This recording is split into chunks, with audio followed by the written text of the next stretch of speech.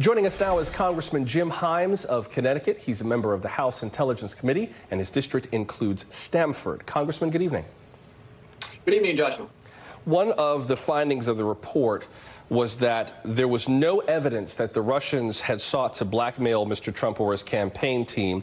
It also found that Paul Manafort conducted influence operations that supported and were a part of Russia's active measures campaigns, including those involving political influence and electoral interference. What do we do, Congressman, with this information, especially in light of the fact that we already kind of took a swing at this with the Mueller investigation?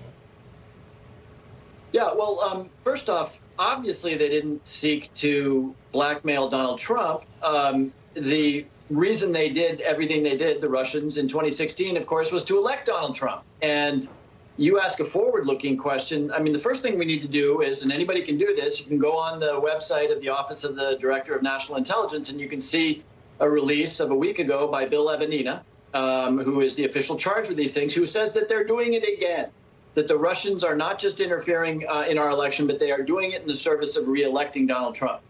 And that's the forward-looking answer to your forward-looking question. Look, you know, we've been through, since the Mueller report, of course, we had the Ukraine misbehavior and the impeachment and the acquittal in the Senate.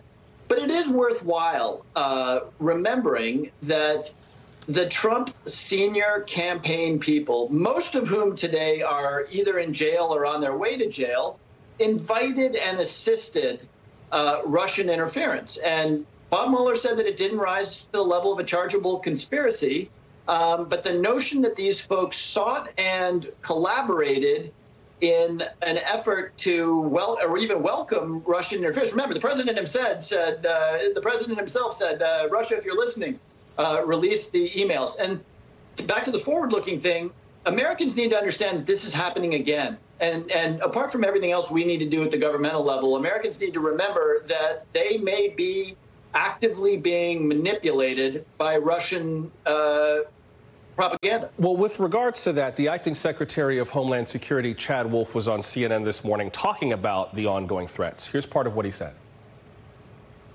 There's never been any issue from my perspective. I'm bringing up any issue with the president to include Russia, to include the election security and the election security efforts the department's doing every day to keep our elections safe and secure. And the president accepts that Russia is trying to interfere in the election again. Well, again, to my knowledge, absolutely. There was a lot of hemming and hawing in that answer, Congressman. What do we do about Russia this time around? We knew that they were going to try to interfere in the 2020 election again. The Mueller report said so. Robert Mueller was very fervent on that when he testified before Congress. What do we do?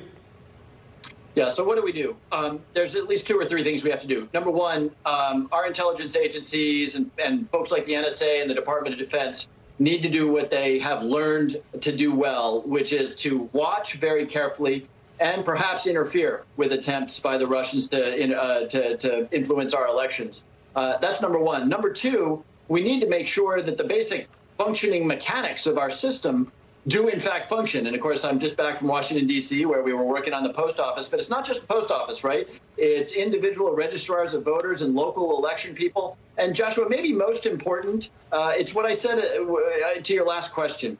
Americans need to understand, and go back and look at the Russian Facebook ads that they purchased or the Twitter ads. They need to understand that if they see something on social media that really fires them up, that causes steam to come out of their ear and their hair to catch fire, they need to step back and say, I'm an American citizen, and I have an obligation to be a little bit critical about what I'm saying, because this is not about me being angry. This is about me having the information I need to make an important and good choice. Well, I'm sorry to interrupt, but can I jump in on that point in terms of being critical? Because Twitter placed another warning on one of the president's tweets in which the president wrote, quote, "So now the Democrats are using mail drop boxes, which are a voter security disaster.